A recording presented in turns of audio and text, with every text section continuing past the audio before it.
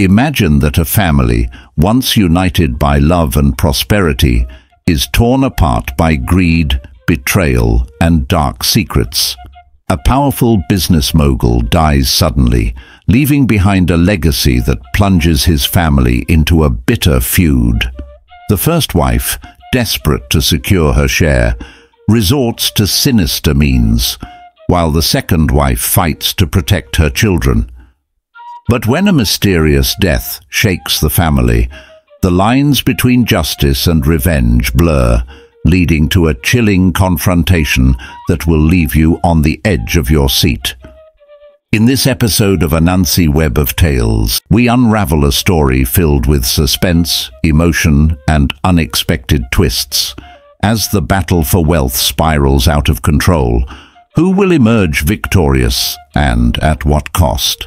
Join us as we dive into a tale where the love of money leads to a fight for survival. Mr. Ohemeng, a well-established business mogul, sat comfortably in his plush office, surrounded by the symbols of his success, where he reviewed the day's work. Just as he was about to leave for the day, his lawyer, Mr. Aduboahen, knocked gently on the door. "Come in," Mr. Ohemeng called out, not expecting anything unusual. Mr. Aduboahen entered, his face serious. "Mr. Ohemeng, we need to talk about something important," he began, taking a seat across from the businessman. "I strongly recommend that you consider making a will." The suggestion caught Mr. Ohemeng off guard. He frowned, his thoughts immediately racing. "A will? Aduboahen, I'm not even that old yet. Isn't it too early for that?" Mr. Aduboahen leaned forward, his expression earnest. "I understand, but it's crucial to have your affairs in order to protect your family. You've worked hard for everything you have, and we wouldn't want any disputes after you're gone." Mr. Ohemeng shook his head, a hint of unease in his voice. "I've heard stories, you know. Men who write their wills too early. It's like tempting fate. They don't live long afterward. I'd rather wait until I'm older." The lawyer sighed, knowing he had done his duty, but unable to shake his own concerns. "Think about it, Mr. Ohemeng. You have 7 children, 4 from your first wife and 3 from your second wife. You've taken care of them all, but things could change after you're gone. People you least expect could cause trouble." Mr. Ohemeng glanced out the window, his thoughts clouded by doubt. "I love my children," he murmured, "but I never imagined there could be problems. I trust my family." Unbeknownst to him, his first wife, Mrs. Chewa, harbored deep resentment, a resentment that simmered quietly, waiting for the right moment to erupt. And as Mr. Ohemeng dismissed the idea of making a will, the seeds of future conflict were already taking root. Mr. Ohemeng was the epitome of success. He had built not just 1, but 2 houses for his wives, each a testament to his wealth and commitment to providing for his family. His own residence, grand and separate, stood as a symbol of his achievements. Beyond these homes, he owned 2 flourishing companies in Ghana, further cementing his status as a formidable businessman. His second wife, an educated and astute woman named Mrs. Abebrese, managed one of his companies with the same diligence that Mr. Ohemeng himself applied to his endeavors. Some of his children, from both marriages, held high positions within his businesses, making the family enterprise seem like a well-oiled machine from the outside. But beneath this surface of prosperity, trouble was brewing. Since the day Mr. Ohemeng married his second wife, Mrs. Chewa's heart had been consumed by bitterness. This resentment seeped into her words, which she used to turn their children, Abaye, Kumiwa, Jamfi, and Awuku, against their father.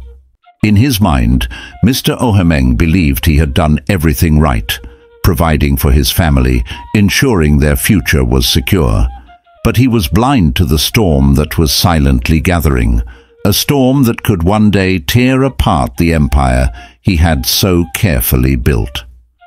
The children, once his pride, now harbored a quiet resentment, not truly understanding the full picture, but deeply influenced by their mother's misleading counsel.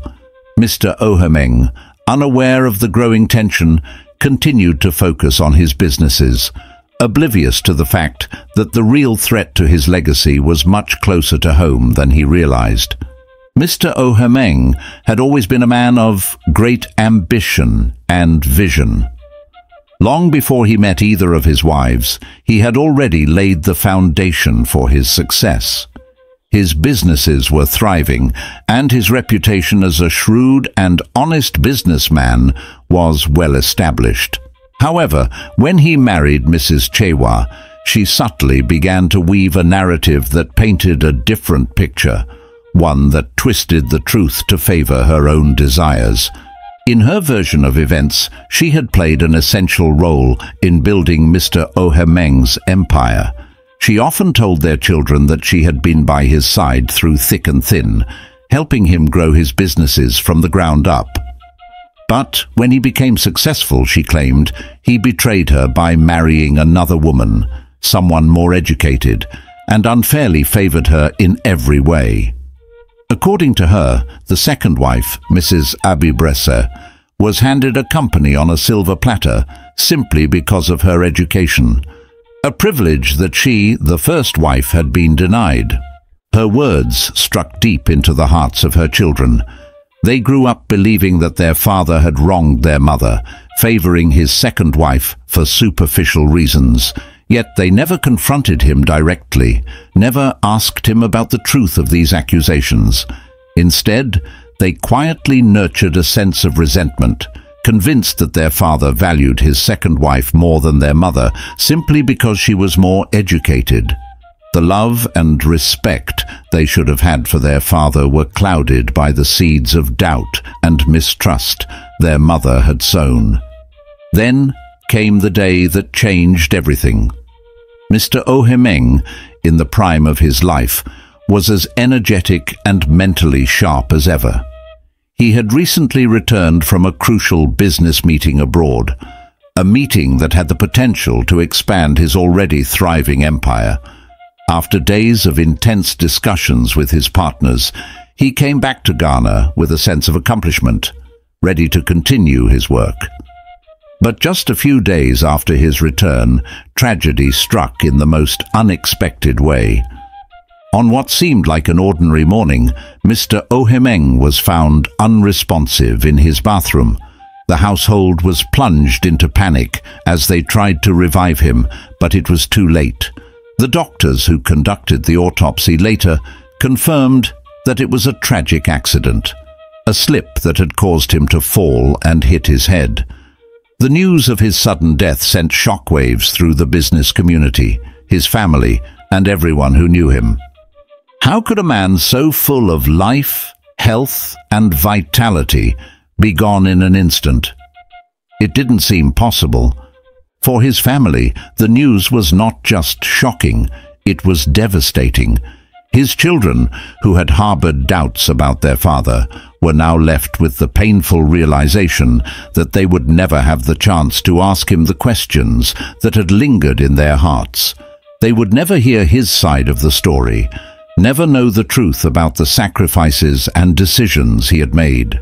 The man who had built so much for them was gone, leaving behind a legacy that was now overshadowed by the bitterness and confusion their mother had instilled in them. 2 days after Mr. Ohemeng's tragic death, his household, once a beacon of unity under his leadership, began to unravel.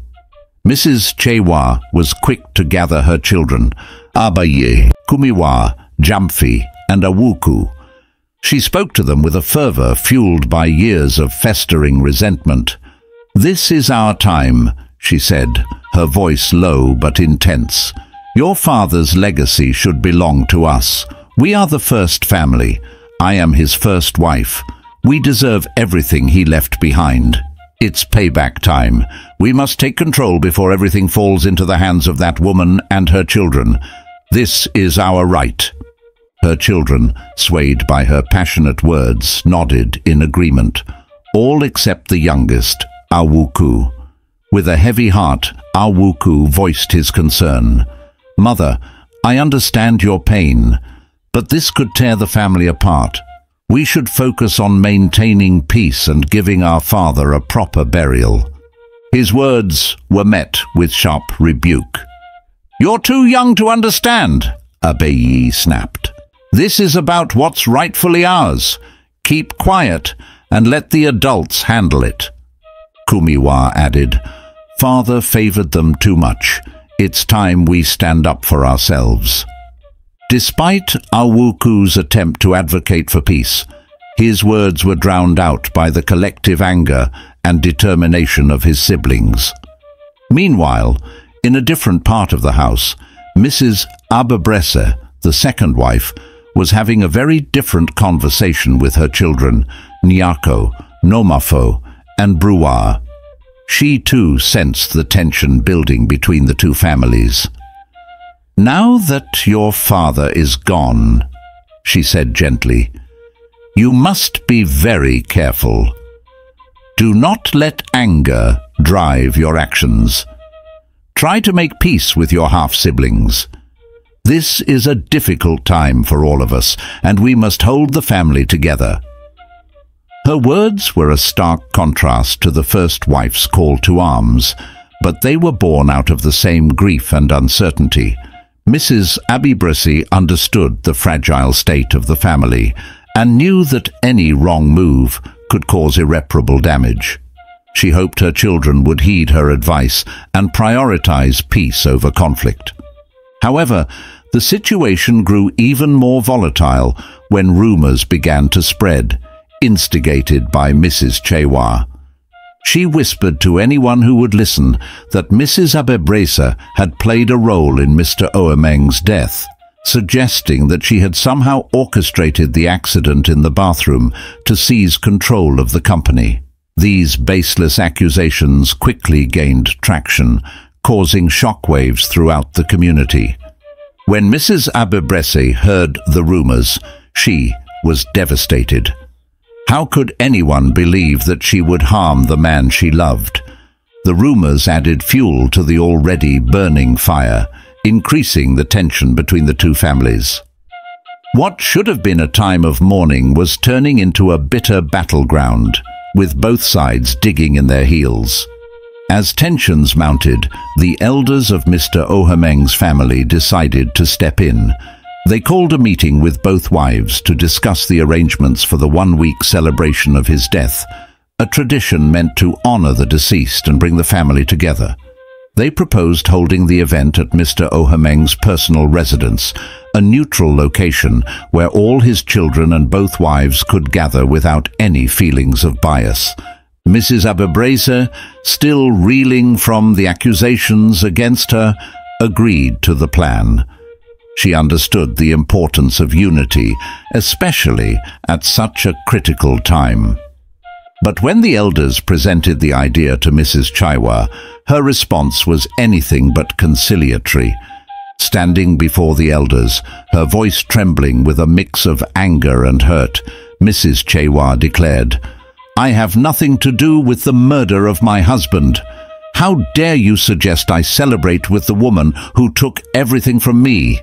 I refuse to participate in this charade. There will be no one-week celebration with her."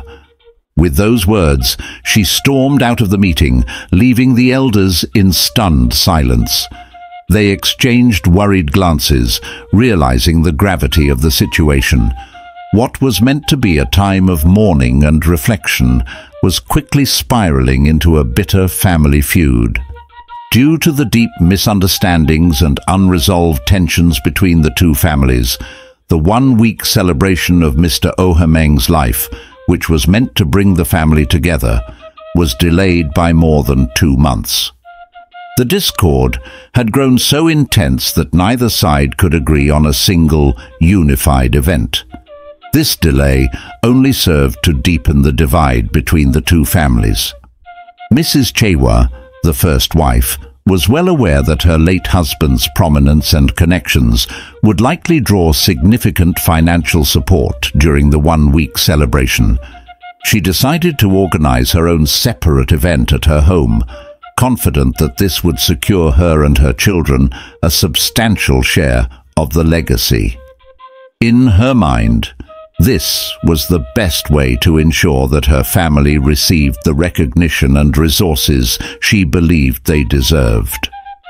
On the other hand, Mrs. Abebrese, the second wife, found herself with no choice but to plan a separate celebration as well. Despite her reluctance to divide the family further, she knew that she had to honor her husband in the best way possible. She hoped that those who knew and respected Mr. Ohemeng, especially through the company she managed, would attend her event and offer their support. As the day approached, both wives prepared for their respective celebrations, each hoping to attract the prominent figures who had been part of Mr. Ohemeng's life. However, when the day finally arrived, the outcome was unexpected. Unfortunately for Mrs. Chewa, many of the prominent people she had anticipated seeing at her event chose instead to attend the celebration organized by Mrs. Abebrese. These individuals were more familiar with Mrs. Abebrese due to her active role in managing one of Mr. Ohemeng's companies. Her involvement in the business world had earned her respect and recognition among her husband's associates, which played a crucial role in their decision to support her during this difficult time. At the one-week celebration held at Mrs. Abebrese's residence, the turnout was impressive. Many influential business associates, family friends, and prominent figures came in large numbers, bringing with them significant contributions to honor the memory of Mr. Ohemeng. The event was not only a tribute to the late businessman, but also a reflection of the respect and admiration that many had for the woman who had stood by his side in managing his business affairs. The financial support she received was substantial, far exceeding her expectations, and it helped cover the costs of the event while also providing additional security for her and her children. In contrast, the celebration at Mrs. Chewa's home was a more modest affair. Despite her best efforts, the turnout was much lower than she had hoped. The prominent individuals she had expected did not attend, and the financial contributions were significantly less than what she had anticipated. The event, rather than being a moment of triumph and recognition for her family, became a stark reminder of the divisions that had been sown over the years. This outcome was a bitter disappointment for Mrs. Chewa. The disparity between the two celebrations only deepened her resentment and frustration. She couldn't help but feel that she and her children had been marginalized in favor of the second wife and her family, a sentiment that further fueled the existing animosity. The stark contrast in the support each wife received during the one-week celebration underscored the growing divide between the two branches of Mr. Ohemeng's family. What should have been a time of mourning and reflection had instead become a display of the fragmented nature of the family. The financial disparity, the unequal turnout, and the differing levels of support all highlighted the fractures that had formed in the wake of Mr. Ohemeng's death.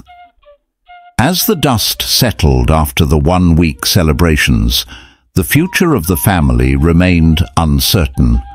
The events of the past months had not only fractured relationships, but had also set the stage for further conflicts over Mr. Ohemeng's estate and the control of his businesses.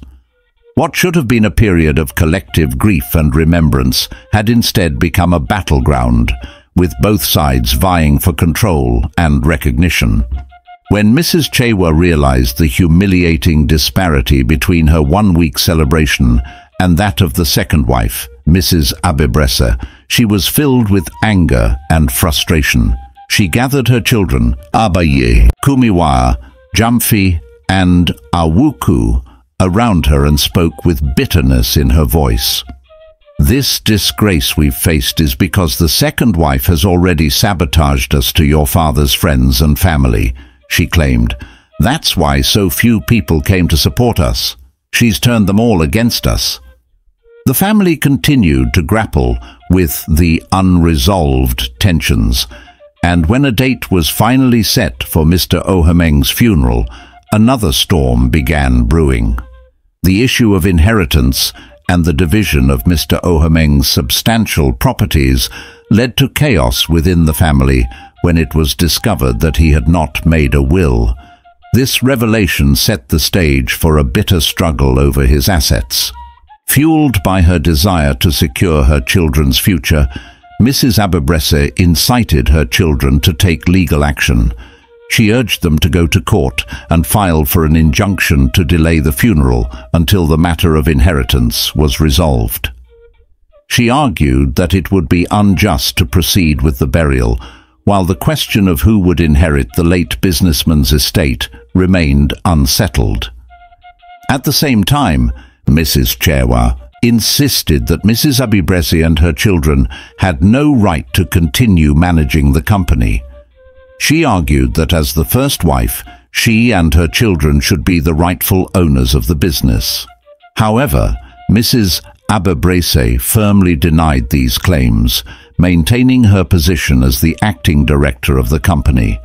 With no resolution in sight, the two wives and their respective children took their battle to court, where they sought a legal solution to the conflict. The eldest son from the first marriage, Abaye, was particularly determined to see the second wife and her children ousted from the company. He vowed to fight with every ounce of strength he had to ensure that they earned nothing from his father's death. To him, this was not just a battle over money and property. It was a fight to preserve his mother's dignity and secure what he believed was rightfully theirs.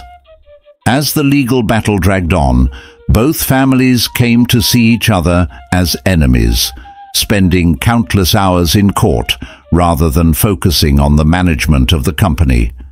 This neglect began to take its toll on the business. Despite being the acting director, Mrs. Abebrese was increasingly distracted by the court proceedings, while Abaye, who served as the company's accountant, was also preoccupied with the litigation. Both families began to drain the company's resources to fund their legal battles, further straining the business that had once been a thriving enterprise under Mr. Ohemeng's leadership. Months passed with no resolution in sight. The body of Mr. Ohemeng remained in the mortuary, a grim symbol of the family's ongoing conflict. As the case continued, it appeared that the second wife was gaining the upper hand in court, much to the dismay of Abaye and his mother. Despite the mounting evidence that they were losing the case, they refused to back down, determined to fight to the bitter end. Frustrated by the lack of progress and the growing disgrace of having Mr. Ohemeng's body lie unburied for so long, his extended family decided to intervene. They saw that the ongoing feud was not only damaging the family's reputation, but also preventing them from honoring their loved one with a proper burial. After nearly 10 months of fruitless legal wrangling, they took the unprecedented step of suing both the first and second wives, demanding that the court allow them to proceed with the burial while the inheritance dispute continued.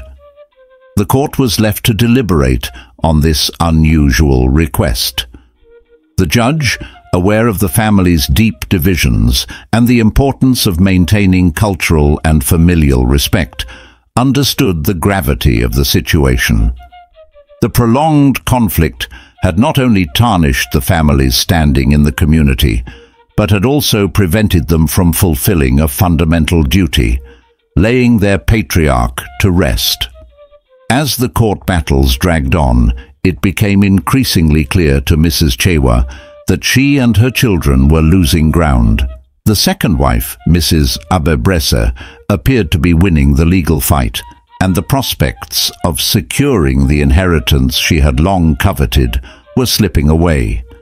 Desperate and consumed by bitterness, Mrs. Chewa turned to a dark and sinister solution. She sought out a spiritualist, hoping that supernatural intervention might succeed where legal means had failed. The spiritualist, known for his dubious practices, listened to Mrs. Chewa's grievances and devised a plan to eliminate her rival once and for all.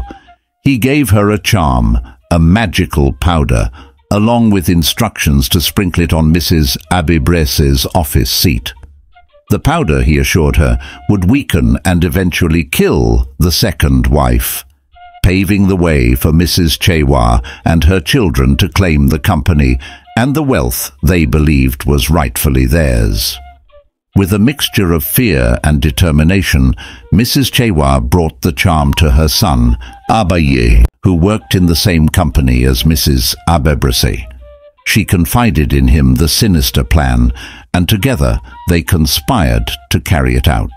Late one night, when the office was empty, Abaye slipped into Mrs. Abebrese's office and sprinkled the magic powder on her chair, just as the spiritualist had instructed. The next morning, unaware of the treachery that had taken place, Mrs. Abebrese arrived at work. She sat at her desk, ready to face another day of managing the company and fighting for her late husband's legacy. But from that moment, her health began to deteriorate. The charm worked its evil magic, and within days, she became seriously unwell. Her once robust health faltered, and she was soon spending more time in the hospital than in the office. As Mrs. Abebrese's condition worsened, Abaye and his mother saw an opportunity. With the second wife incapacitated and no longer able to oversee the company, they began to steal from the business. They took company cars, siphoned off funds, and sold off valuable properties. Their greed knew no bounds as they sought to strip the company of its assets, convinced that they could take what they wanted without consequence, but their actions were not without consequences. 2 months later, Mrs. Abebrese died, succumbing to the effects of the dark magic that had been used against her. Her death marked a tragic and unjust end to a life that had been devoted to her family and the business she had helped build. But even as Mrs. Chewa and Abaye reveled in their newfound wealth, they failed to recognize the deeper truth of what they had done. The Bible warns us in 1 Timothy chapter 6, verse 6 to 10, "But godliness with contentment is great gain, for we brought nothing into the world, and we cannot take anything out of the world. But if we have food and clothing, with these we will be content. But those who desire to be rich fall into temptation, into a snare, into many senseless and harmful desires that plunge people into ruin and destruction. For the love of money is a root of all kinds of evils. It is through this craving that some have wandered away from the faith and pierced themselves with many pangs." This passage speaks directly to the situation at hand. Mrs. Chewa and Abaye, in their insatiable desire for wealth and power, fell into the very snare that the Apostle Paul warned about. Their craving for material gain led them down a path of moral decay, where they were willing to commit heinous acts to achieve their goals. They allowed their greed to blind them to the true values of life: love, family, integrity, and instead they pursued wealth at any cost. In their pursuit of riches, they lost sight of the simple truth that all the wealth in the world is meaningless if it costs you your soul. The love of money drove them to commit acts of evil, and in the end, they pierced themselves with many pangs. The wealth they gained was tainted with the blood of an innocent woman, and no amount of money could erase the guilt and the consequences that would inevitably follow. The aftermath of Mrs. Abebrese's death left a heavy burden on both families. The company, once thriving under Mr. Ohomeng's leadership, was now in shambles, torn apart by greed and conflict. The legal battles continued, but now with a darker shadow hanging over them. The community, once respectful of the Ohomeng family, began to view them with suspicion and disdain, sensing the undercurrents of betrayal and corruption that had seeped into every aspect of their lives. The sudden and mysterious death of Mrs. Abebrese left her family in deep sorrow and suspicion. Unable to accept the idea that her passing was natural, they sought answers beyond the physical realm. They visited a soothsayer, hoping to uncover the truth about what had really happened. The soothsayer performed a ritual to call upon the spirit of Mrs. Abebrese, and what they witnessed was both heartbreaking and alarming. Her ghost appeared before them, tears streaming down her face as she spoke. "It was not my time," she cried. "I died fighting for my children.